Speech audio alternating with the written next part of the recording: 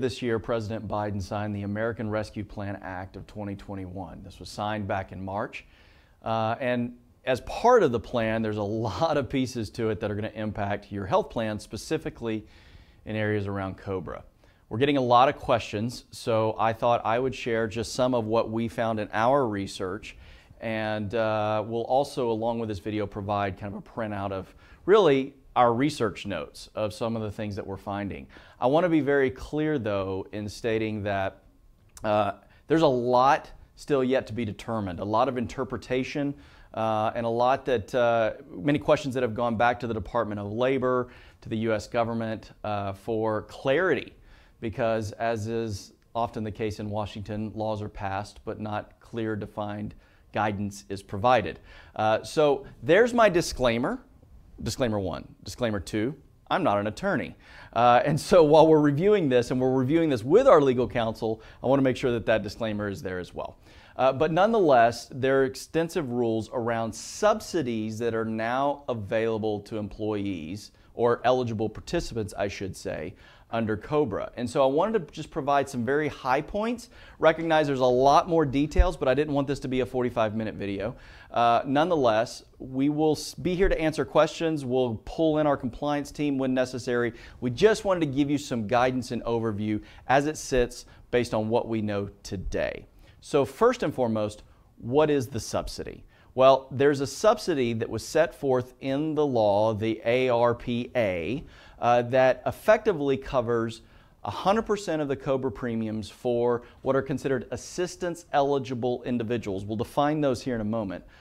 For the periods, it's a 6-month period, of April 1st of 2021 through the end of September. And so this is going to be very important as we start to talk about what this means, who's eligible, who can enroll. Now, I don't want to confuse the guidance that's in the ARPA with the extension or moratorium of election period and premium remittance that was part of last year's rules that were set forth by the DOL. So if you'll remember, last year there were rules set forth by the DOL that said any persons as a result of the pandemic that were involuntarily terminated, that they could effectively extend their election period for up to 12 months and even paying for their COBRA for up to 12 months. That's still very much in play. This is different. This is specific to a subsidy that any eligible participant is able to receive beginning on April 1st through September 21. So we're going to define the who's eligible, who is the assistance eligible persons, and we'll define how they qualify for the subsidy, how you will get reimbursed for the subsidy, because yes, you're going to have to front that money, and how all that works. This is an important time to pause though and say, if you're working with a COBRA vendor, they should be helping assist in managing this for you. So obviously, we always recommend that employers work with a qualified COBRA vendor as opposed to managing COBRA in-house themselves. This is a perfect example of why we recommend those things. So I'm going to read through some notes, obviously, as we go through today. I'm going to provide you with the notes as part of this video so that you'll have them as well. But specifically, the subsidy does provide for 100%. It's actually 102% of the COBRA premiums, because remember, COBRA premiums can have a 2% administration fee. So the federal government is going to subsidize this for qualified beneficiaries. So who are considered assistance eligible individuals? Those are those who lose coverage involuntarily. So in other words, a reduction in hours, a reduction in employment, or elimination of employment. Effectively, anybody who didn't voluntarily leave their employment is eligible for the subsidy, so long as their original 18-month period occurs during the time of the subsidy. So to determine that, we've got to go all the way back to October of 2019. So someone who would have been eligible for COBRA on November 1st of 2019 technically will still be within their 18-month window on April 1st, which means that they could get 1 month of this subsidy. So that's very important to note. So that's part one. It does not include those who voluntarily terminated their employment. As I said earlier, if they left their job voluntarily, this subsidy doesn't apply to them. It also applies to eligible dependents. So those dependents who were covered under the plan then also receive their own individual eligibility for the subsidy. So that's an important thing to distinctively note here. Again, there's a lot of clarity that has not been provided under the law as far as specifically voluntarily and involuntary termination, but our suspect is anybody who saw a reduction in hours or was non-voluntarily terminated would be eligible for the subsidy under this law. Now, this is where it starts to get a little quirky because this creates within the law a new election period or a special enrollment period. So you could have had somebody who did not elect COBRA, notified you that they weren't taking COBRA, or took COBRA for a period of time and then dropped the COBRA.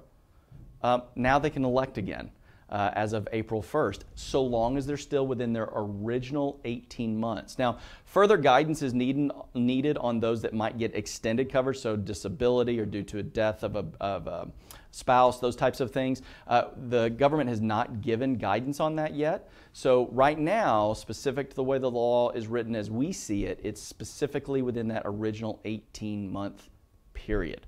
Okay, so at any time. This special election period means that they can enroll effectively April 1st.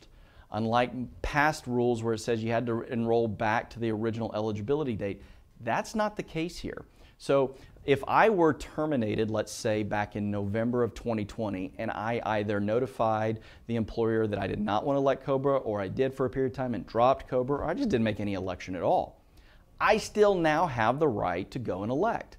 And I can say I only want to elect beginning April 1st. I don't have to go all the way back to my original eligibility of COBRA back in November. I can say I only want it for the subsidized period. In addition, if I enroll during that subsidized period, my 18 months doesn't start from there. It starts from my original election period, but it will extend out the full remainder of my 18 months. So I could get the full 6 months so long as I was still in my 18-month window. I know, a lot of moving parts here. Try to stick with me. It's a lot to cover, okay? But that's the way that this law is written and works. And so if, let's say, my 18th month would end in May of 2021, then so too would my subsidized period and extension period. Okay, so again, I'm not getting new extended periods of COBRA. I'm still in my original 18-month window, but now I can elect from April 1 to September 20 through September of 2021, so long as I'm still within that 18-month window or any portion of that 18 months that falls within those categories. Okay, this applies to any plan that offers COBRA under federal law. It also applies to those that may not have to provide COBRA because maybe they're smaller employers if your state specifically has continuation laws, or what we like to call mini COBRA. So Texas, for example, where I am, has a state continuance program. That would apply here. So small businesses who have to offer state continuance would in turn have to offer this extended period of time of subsidy. So it's important to note that. Technically, how does it work and how does the subsidy work? Well, first and foremost is if a participant that's eligible has to elect, right? So they're not automatically enrolled. However, if they are currently on COBRA, they are automatically enrolled for the subsidy. But let's say that they originally didn't enroll in the subsidy, or didn't enroll in COBRA, I apologize. Then they could, in effect, then go back and re-enroll. So, but they have to do that. They're not automatically enrolled. And I think that's a question we're getting a lot is if someone's still in their 18-month window, they didn't originally enroll in COBRA, do we have to automatically put them on COBRA? The answer is no. You do have to notify them of their rights, though, and we're going to talk about that here in a second. As far as how you, the employer, are going to subsidize this, because again, you're fronting the money, you would put them on COBRA if they elect, or if they were already on COBRA, they're going to get the subsidy, so their premiums are waived. You will get reimbursed for this through a tax credit filed on your payroll, your quarterly payroll taxes. Okay, there's some events where if there's not enough payroll tax to cover the COBRA premiums, and if that applies to you, reach out to us and we can walk you through how you would get reimbursed by the federal government. But nonetheless, the standard way is that you would front the COBRA premiums, and in turn, those COBRA premiums would be a tax credit to you on your quarterly tax filing for payroll taxes. Election requirements. So this is very important. So those who are already enrolled will automatically receive the subsidy, as I mentioned a moment ago. But those who are not covered, but may still have the right to elect because they're within that 18-month period, they must receive a notice. So if you're working with a COBRA vendor, that COBRA vendor is going to put together a model notice for this. Now, mind you, these notices have not been established by the federal government. The model notices are required by the federal government to be established by the Department of Labor by no later than April 10th. So we're just a couple days away from that. At that point, employers are given the ability to notify this eligibility through the end of May. So it's not immediate. You don't have to hurry, rush out. We got to get this out. It is through May that you can go back and notify those eligible participants. Again, working with your COBRA vendor to do so. The other piece of this is, and things that you need to do, well, you need to start identifying who those people are. Again, we can help support that through your COBRA vendor of pulling those that were terminated and would still be within their 18-month period of eligibility for COBRA. Because those are the people that are going to need to receive the notice once the notice is provided by the Department of Labor. And again, if you're working with a COBRA vendor, they will be sending these notices out on your behalf. The second piece of this is, remember that the maximum time right now that COBRA is subsidized is for the 6-month period, which means another notice must go out at between 15 and 45 days of the end of the subsidized period. So what does that mean? That means there'll be another notice that's going to have to go out towards the end of September, or for any of those persons who are going to end their 18-month original period in that subsidized period. So again, a lot of moving parts. This is a kind of a fluid situation we're working through, but those are some of the key things that I think are important here. Those who are not eligible for the subsidy are those that were terminated due to gross misconduct, right? Which again, if you've got specific employees there, we certainly want to have a conversation and give you guidance with our compliance team as to whether or not this gross misconduct could be applied. Those who voluntarily terminated their employment, so hey, I don't want to work here anymore, well, they're not eligible for the subsidy. And two, those who become eligible for other group or qualified coverage. Now, that means group plan or Medicare, okay? That does not mean an individual policy on the exchange. That is not considered qualified for purposes of not being eligible for this subsidy. So again, lots of moving parts, things that we'll need to focus on. And so there's a lot of additional guidance that's going to be going on. I'm trying to look through my notes here as we're doing this video. I know it's on the fly. Sorry it's not as polished as we normally would like it to be, but again, this is a moving target here. Employer reimbursed, yeah. So again, we're kind of talking through, we've talked through the key highlights. Again, my biggest recommendation would be if you've got specific questions, type them up to us and send them to us. Feel free to call us as well. But the good news is if you type your question and email it to us, we can sit down with our compliance team and make sure we answer your question exactly as you want it answered, at least assuming that we have the information to do that. Again, I've said it 3 times, I'll say it again, additional guidance is forthcoming from the federal government. You gotta love it when the government passes laws and says, but we'll tell you how that's actually gonna work here in the coming days. But nonetheless, take a deep breath. We've got some time here because any notifications are not required to go out through the end of May. A couple key highlights I'm just going to restate.